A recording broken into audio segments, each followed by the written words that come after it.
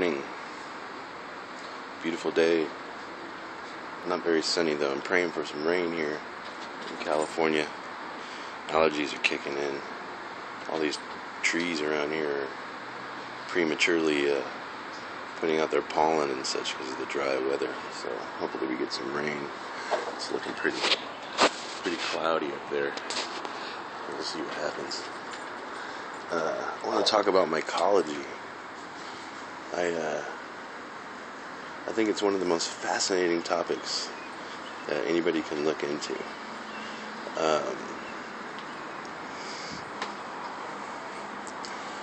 I got into mycology from being raised celebrating Christmas and being bewildered by the mythological holiday stories that were told.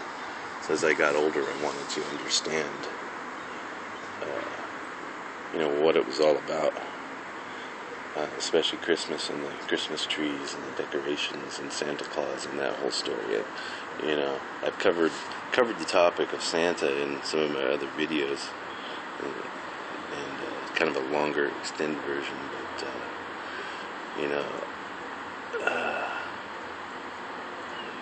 it's kind of a shame that as children we learn these things, but we don't graduate as we get older and research it to figure out what it means. But mycology touches on so many different things. Just let's look at the mushroom spore. It's coated. I got hummingbirds joining me this morning. They're beautiful. The mushroom spore has the ability to withstand the temperatures of outer space. So right now there could be millions of different types of mushroom spores drifting throughout outer space, and one of the hardest biological substance on the planet is the casing of these shells, which would actually help them penetrate atmospheres and fall into planets into the Goldilocks positions. And they're the grand molecular deconstructors of nature. They come down out of the atmosphere and they break down the rocks, and they deposit, they strip carbons out of the dirt and clean the environments. They create a biosphere. They leave behind proteins essential for life. Some of the biggest organisms on the planet are mushrooms or mycelium patches, and some of the oldest organisms on the planet were giant mushrooms and mycelium patches from millions and millions of years ago when the Earth was just developing. And then, it's also cool that they can lay dormant for billions of years until they find just the right conditions to pop up and do their thing. They break down the forest floor and they distribute nutrients. The algorithms that the mycelium uses to distribute the nutrients amongst the forest floor is the same algorithms that we use to communicate on the computer, the fruit of knowledge. So many of these mushrooms can be used to heal us, to enlighten us, to just food. As hunters and gatherers, they were essential. Some of these mushrooms grew to the size of dinner plates and turned into cups and grails. We could drink the morning dew out of them, have experiences. It's all fascinating when you get into all the roots of all the religions around the world. And I get labeled as a conspiracy theorist sometimes because I talk about this stuff, but I just study history. I went to college to study a lot of this stuff, and a lot of times when you start quoting stuff from the past or you start digging up history, people think you're a conspiracy theorist. People think you're trying to make up a bunch of stuff, but one of these days, I believe that understanding of mycology will help us fix this planet. People like Paul Stamets, the work he's doing with mushrooms and cleaning up carbon out of soil, and it's just amazing stuff. It's the fruit of knowledge to me, and it is we were seeking this fountain of youth, and I believe it's somewhere out there. Mushrooms, of course, or fountains are designed after mushrooms, and it's a reference to a mushroom when you're speaking of fountains. So it's all really fascinating stuff. And I've had the most spiritual and amazing experiences in my life, and connecting with the earth through them and seeing things differently.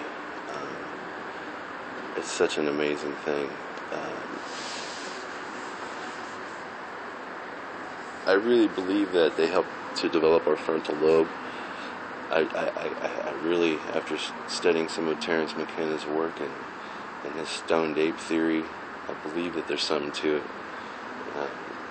All the fundamental religions are wrapped up into it. This is Krishna's umbrella. This is the Holy Sacrament, and the Holy Cow, and the Holy Shit. It's the sacraments under the Christmas trees. It's just an amazing, amazing, amazing thing. The Eurasian and Siberian shaman discovered this, and one of the biggest religious holidays is wrapped up into it. It's mythological stories, and we don't know it. But basically, we should teach our children.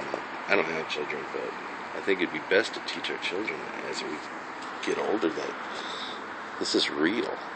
If you study these ancient cultures, you can find out what all this stuff means.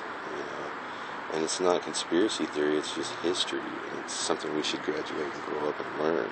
But to tell our children that it's fake and it's all BS, and we wonder why they rebel in their early teens, maybe has something to do with it. And it's sad when there's not a lot of mycologists out there, which I consider them today's modern shamans. It's a field that I think could really use some diving into to further the advancements of humanity. And what I mean by saying that is real is the story is an allegory, but it's truth. During the winter solstice, the shamans would, who were the medicine men or the leaders of the tribes, would ride out into the forest. They had experience of all this stuff. They would take their reindeers and their sleighs out into the conifer tree lines. Anybody who's probably watching this has heard these stories, but people just don't get it. These shaman would use the reindeer to help collect the mushrooms at the bottom of the trees, and the Rudolph would get a chapped nose. His nose would turn red from digging in the snow, and sometimes he would ingest one of these mushrooms, and because it had not gone through decarboxylation through his liver, he doesn't necessarily get the effects. He's left out of the reindeer games. But when he urinates and the other reindeer were to come up and eat the yellow snow, they would be intoxicated and prancing and dashing and dancing around. Well, the shaman knows that these got to go through decarboxylation to make them safe to consume for humans. So he'd stick them up into the boughs of the trees, and he'd let them dry in the sun. He'd eventually put these into his sack and ride back into our villages, and ring a bell, climb up on the yurt, which was the chimney of the yurts, which is the secondary axis if the front door snowed in, and we would barter, milk and cookies or whatnot, and get these sacraments and dry them out in our stockings so they can go through decarboxylation. Easter hunt, all this stuff, it's all tied up into it. And ultimately, I think the reason that time developed through these things too is because I noticed that if you take a good amount of sacraments and you're out in nature, you want to be out early in the morning, there's something called the axis mundi, and it's really awesome. And this is how you can actually get your body tuned into the frequency to see the earth a little bit differently when you take these. Some people can meditate and have the ability to elevate their own tryptamine levels in their body, which is the core spirit molecule that's found in many of these sacraments, or the ayahuasca vines. It just depends on what culture you're at, how they found it. But the axis mundi is something that is what you can do is you find the northern star when you have these tryptamines elevated in your body and your eyes are preternaturally dilated, and you stare at the northern star for hours until you start to see tracers. And what I mean is the northern star will be the pivotal point, and you see all the other stars instead of you'll actually be able to watch the earth spinning. And that's when you know that you've lowered your vibrations, or you've come down into a frequency where you can see the world. And you know, this is going to sound all crazy to people who aren't initiated or people who have not been experienced or know what I'm talking about if they haven't studied mycology and shamanism and having the Christ consciousness and all this stuff. And I get attacked from Christians all the time. I also learned about you can get the same experience through fasting, but if you fast and you anoint your head, like Jesus says in the book of Matthew, you really have an experience.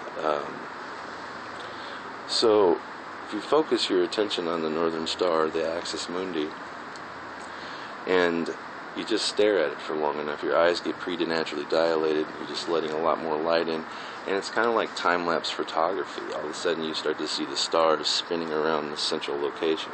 And then you can understand how, over thousands of years, they developed the precession of the equinox, and how they've kept track of celestial movements for so long because they literally focused on it and slowed themselves down. And then another beautiful thing that'll happen if you can hold this frequency where your vision's literally slowed down, your breathing's slowed down. Just before the sun rises, the Earth's electromagnetic field comes roaring back. It's called pre-dawn electromagnetic induction. And that's our opportunity where we can see the dragon lines or the ley lines in the sky if you're still in this frequency. So take your attention away from the northern star, the axis mundi, and look to the dog star, the eastern star. And as the eastern star rises, or just look to the east wherever the sun will be rising. And shortly before sunrise, as the Earth's electromagnetic field is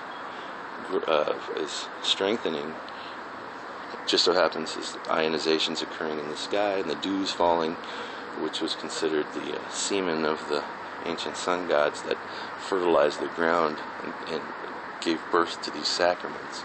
The ionization is occurring during the pre-dawn electromagnetic induction.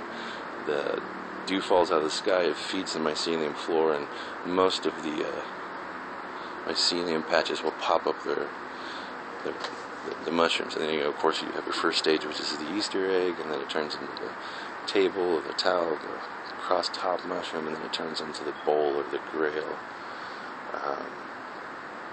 So take your attention off of the axis mundi once you've actually seen what I call the time-lapse delay in our eyes, where you can see the tracers of all the other stars moving around that pivotal point, and then you know that you're in the right frequency.